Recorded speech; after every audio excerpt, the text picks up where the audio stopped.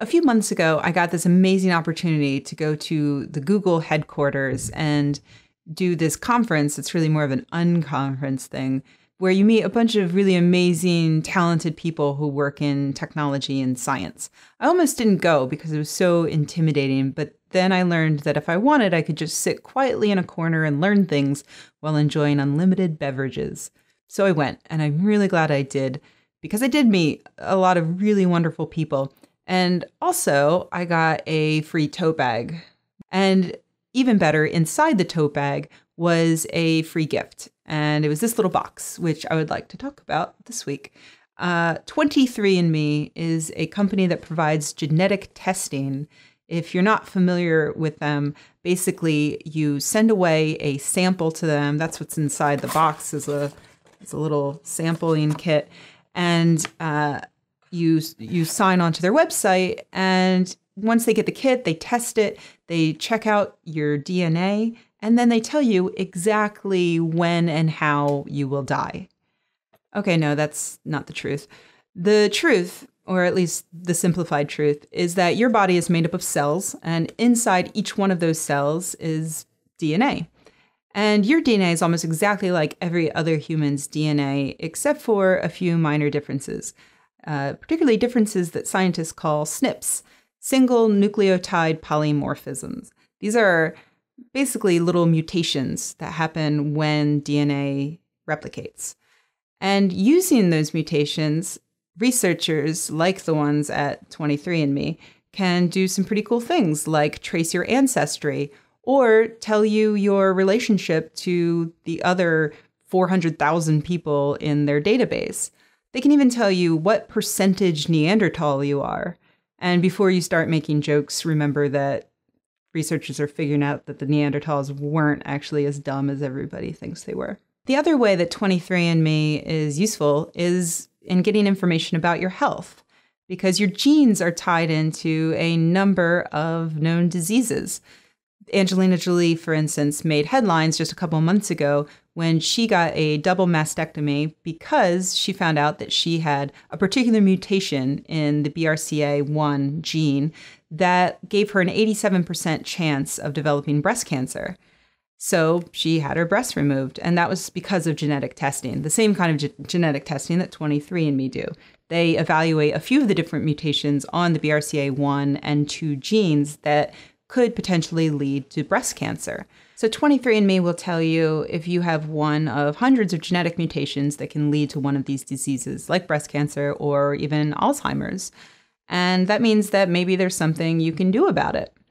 For instance, like Angelina Jolie, she had a mastectomy. With Alzheimer's, nobody really knows exactly how you can prevent it, but there are researchers who are working on that, and 23andMe will update you on the research as it comes out if you have the gene mutation that might lead to Alzheimer's. So some people will find this absolutely terrifying. Do you really want to know if you have a good chance of developing a disease like Alzheimer's? For me, the answer is absolutely, definitely yes. Your genes are not your destiny. It's just a vision of the future that might happen. But you could have the tools to change it, which I think is pretty amazing. But for hypochondriacs, for instance, this might be their worst nightmare because of all of your genes. I mean, there's probably going to be something that's wrong, some mutation that gives you some increased percentage of a chance at developing some disease. And if that's the sort of thing that bothers you, then this might not be for you. There are some other concerns. For instance, there's the Gattaca problem. If you'll recall, Gattaca is a film from 1997 where a future world exists in which there's a class system based upon genetic superiority, thanks to an increased access to genetic testing and genetic engineering.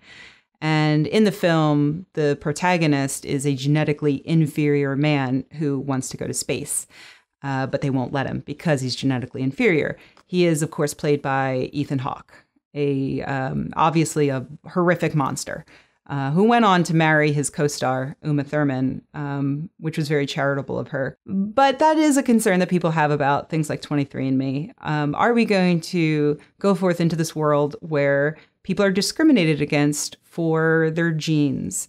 And, I have to admit that that is a real possibility. We already have seen health insurance companies here in the US discriminate against people for pre-existing conditions.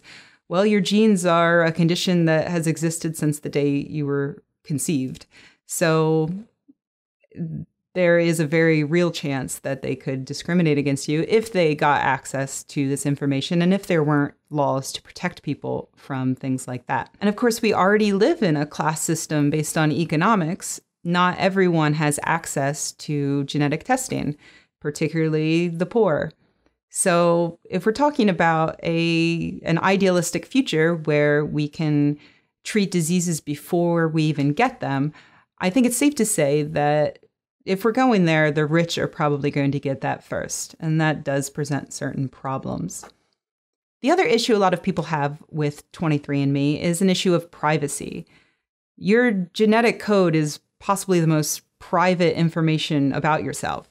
So if you are the sort of person who thinks twice before giving your phone number to a grocery store to get one of those savings cards, you should probably think twice about giving your genetic code to a company on the internet.